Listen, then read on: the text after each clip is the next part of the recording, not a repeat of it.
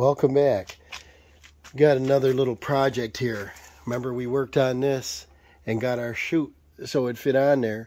Well, after looking at it, got a little problem here. I can see through it. So I've already took the two clips off, and this sits on there with a groove. Look at the damage on our bagging chute here.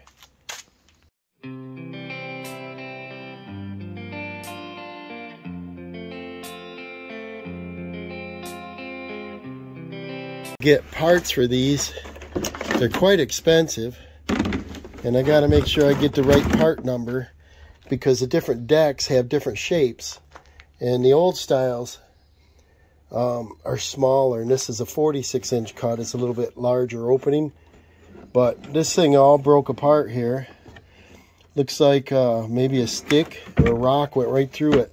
So let's take care of this, and that'll take care of my dust problem on the bagger. And the way to do so would be to see if we can weld some plastic.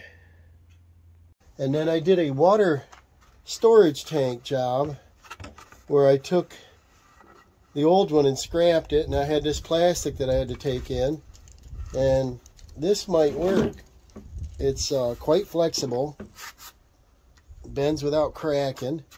I don't know what type of plastic it is. Sometimes they're stamped, you know. Of course, I don't know what kind of plastic it is. There's several kinds of plastic. But I guess in this case it doesn't matter. But I think the color would look good because once I'm done, it'll disappear once it gets dirty.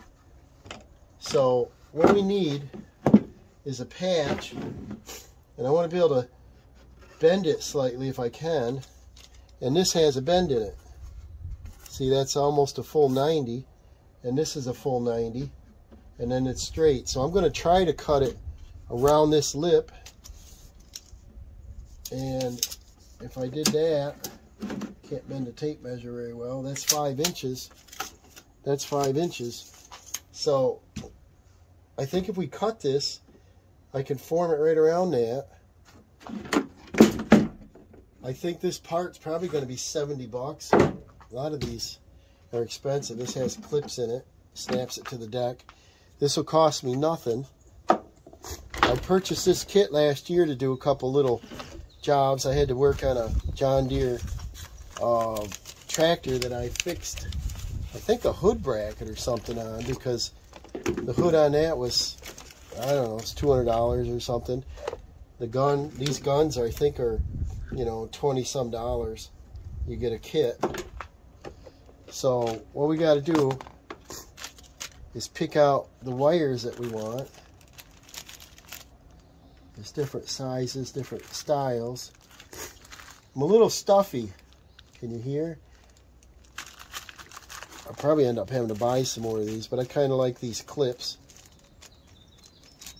These probably don't cost too much.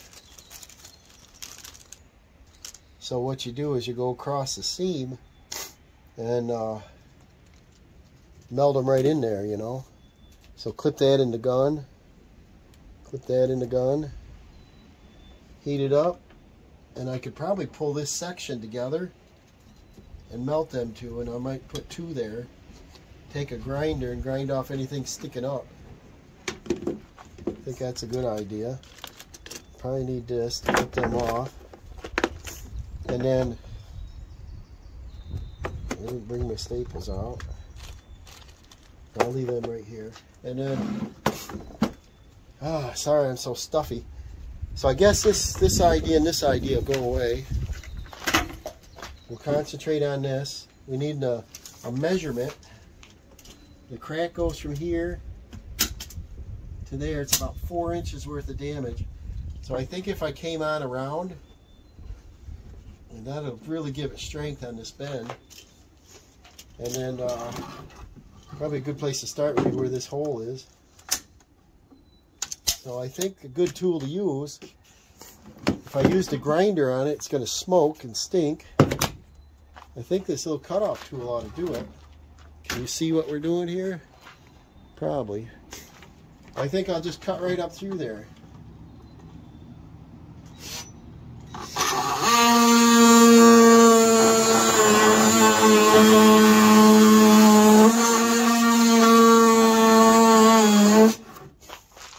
this right out of there.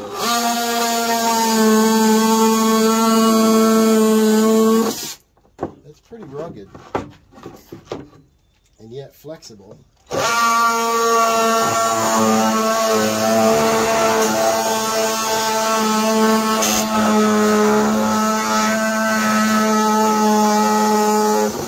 It more or less melts it, you know. See that? It's stuck back together for a second. Plastic's hot. And we said 4 inches, so if I go like say 8, I'll come right around to maybe even the end of that bracket. Get rid of it, you know. Go straight up through there. They're target practice again.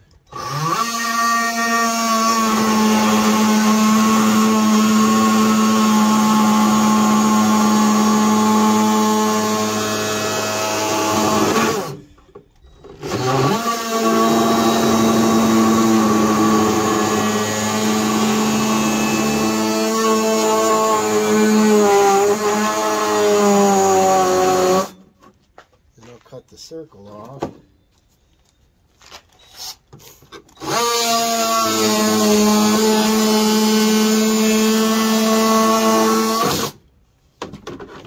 what do we got here?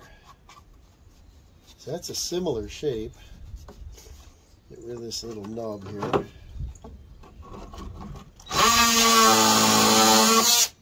Put that aside. We're going to have to clean up our little plastic mess here.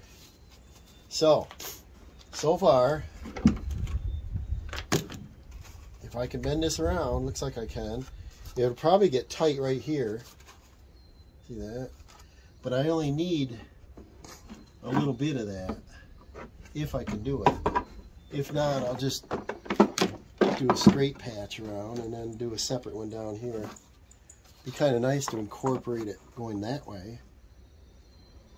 But we won't be able to bend it backwards unless I get a heat gun on it.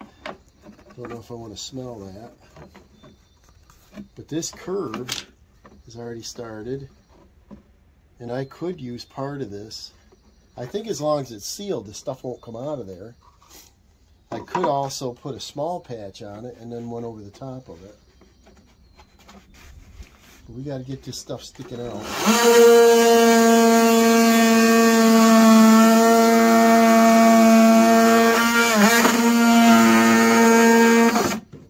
I've got about 1.5 acres to mow, and we got woods, and so over the winter, of course, we got extra leaves, and we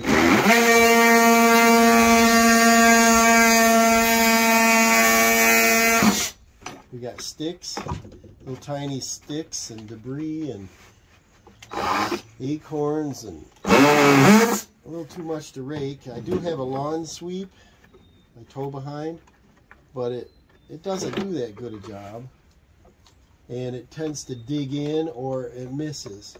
But when I do the bagger, it vacuums. It does a nice job. You do have to empty it more often, but that's all right if it cleans the lawn, you know.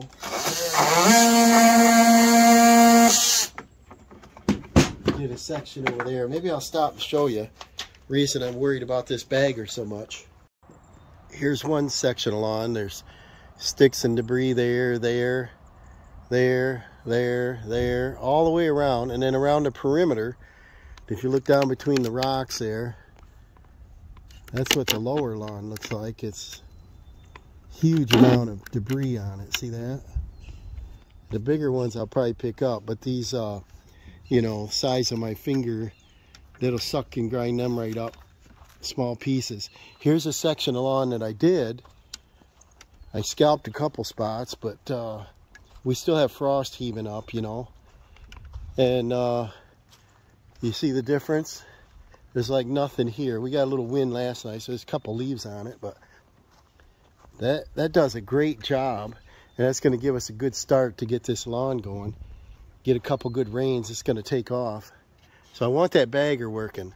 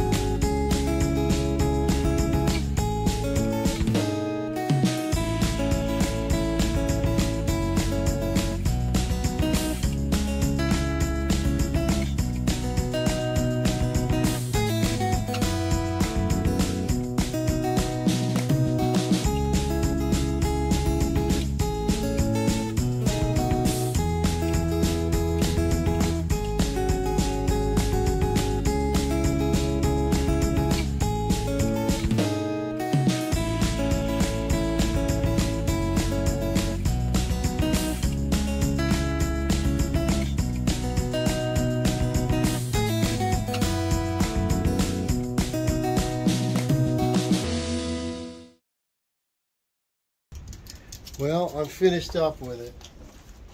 I'm not a good plastic welder or anything, but that's a good thick piece of plastic. We heated that up to get a basic shape, and then I used a different glue tips, metal tips. That gun will heat them up cherry red if you hold it on there more than like 5 seconds. I ran a little bit of silicone around the outside to seal it. It was opened in the garage there, so I didn't open any. And then the inside looks alright. I don't see air out through it. So I'm going to mount this thing and I think we'll be in business. So this is a no-name brand. The only thing that I recommend on it is to wear gloves if you're going to warm up the plastic, and then cut off the little tips so that you don't cut your fingers on them. This kit was nice, had a knife, snips, and 4 different style tips.